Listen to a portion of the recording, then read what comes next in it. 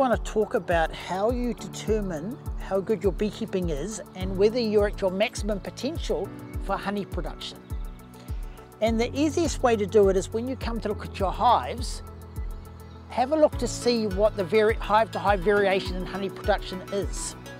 Now you have to do it in apiaries where you haven't balanced the hives, because if you've gone and balanced the hives just before the honey flow, they will all look the same and you won't have a good measure on whether you've been doing a good job with your beekeeping or you're really not at your maximum potential. So colonies that you've not tried to balance, and then look at the colony that has the most honey in it. Now that colony, of course, is, with your current management systems you have, that's the best that you can have. So then you have to look at all the rest of the colonies and see what the difference is between those and your very best colony here. But not just those, you also have to look at the honey production or no honey production in the colonies that have died during the year as well. So you have to take that into account. So work out what all these other colonies have got, the average honey, including zeros for the dead colonies, and compare that with your best colony. And what that tells you is that if the sorts of things you're doing to manage your colonies, you can do them better, this is potentially what you can get from your apiary. So it's a really good tell.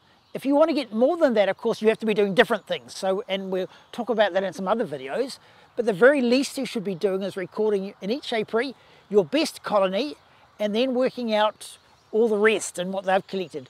You can do it by just frames of honey if you don't want to carry scales around. If you want to get fussy, you can carry scales around. But what it tells you then is you can put a monetary value on it. The difference in productivity from your best colony and the rest of your average, okay, that's dollars and cents stuff. And you know how much money you can potentially invest in improving the management of everything to get them at your best level. But it's something every beekeeper should do.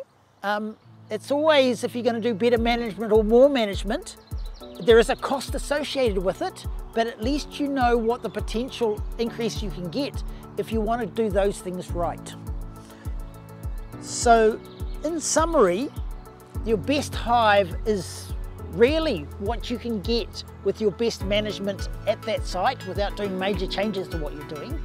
Everything else in your apiary tells you what you are getting with your management, but what increases you could get if you made the tweaks to make everything as good as your best colony in that apiary.